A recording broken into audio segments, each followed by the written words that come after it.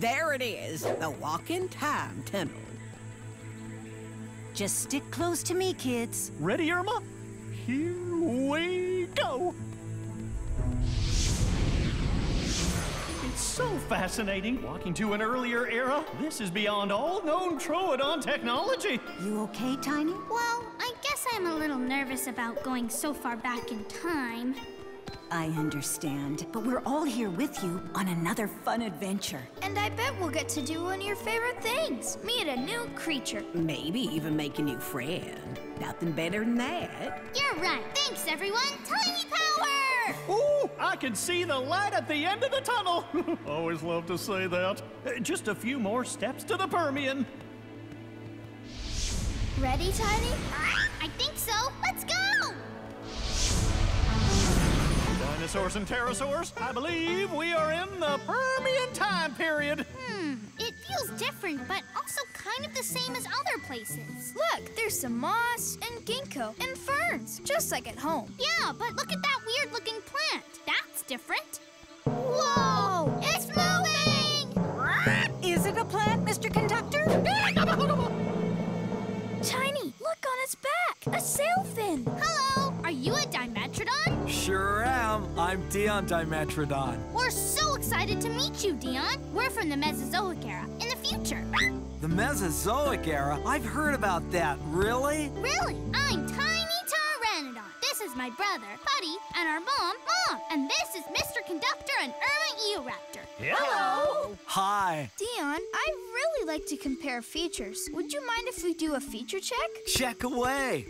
You have 4 legs and an amazing sail fin. Yup, it helps me cool off. Buddy, I guess your hypothesis was wrong. It's not for showing off, it's for cooling off. It is hot here, isn't it? And I see you walk close to the ground. True, puts me closer to the food. I'm a carnivore too. I'm going to grow up to be big. Really big. One of the biggest dinosaurs ever.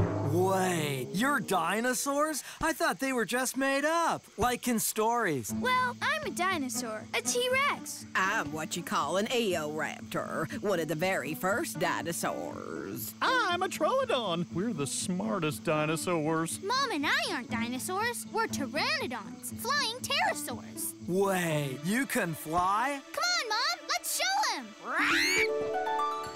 Wow.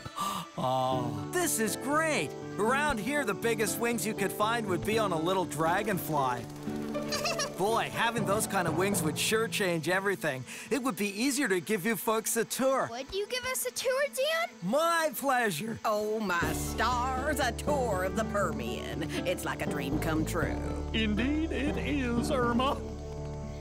Moss and ginkgo, lizards. Perfect for a snack.